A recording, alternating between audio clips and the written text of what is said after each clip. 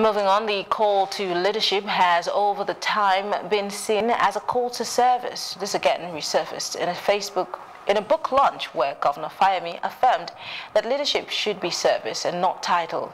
Speaking at the book launch, author of the book shares her inspiration, and participants too relayed their take-home. For me, people who are affected by all of the things that we're complaining about cannot sit back. Leadership is not a title. And leadership is not the office, Your Excellency, Mr. Governor, all these things, superficial honorifics that we hear here and there. Leadership is influence, but we need to translate it to policy. What inspired the book is my passion and my love for my country.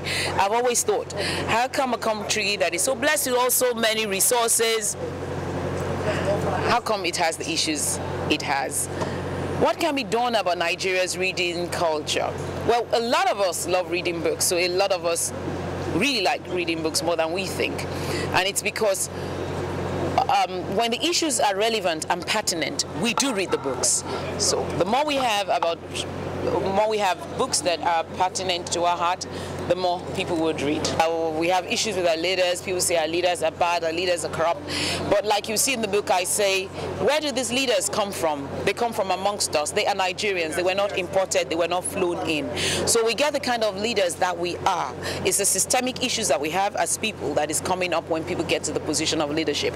So we need to fill the pipeline of leadership to make sure that there's a critical mass of pool of people from which we can draw leaders going forward in the future. This needs to start from the primary school to the secondary school education to the family. The family is really key. Really catch the younger generation young, and I believe that the commendable work of reading clubs in schools and extracurricular activities are fantastic. Parents can also really improve that.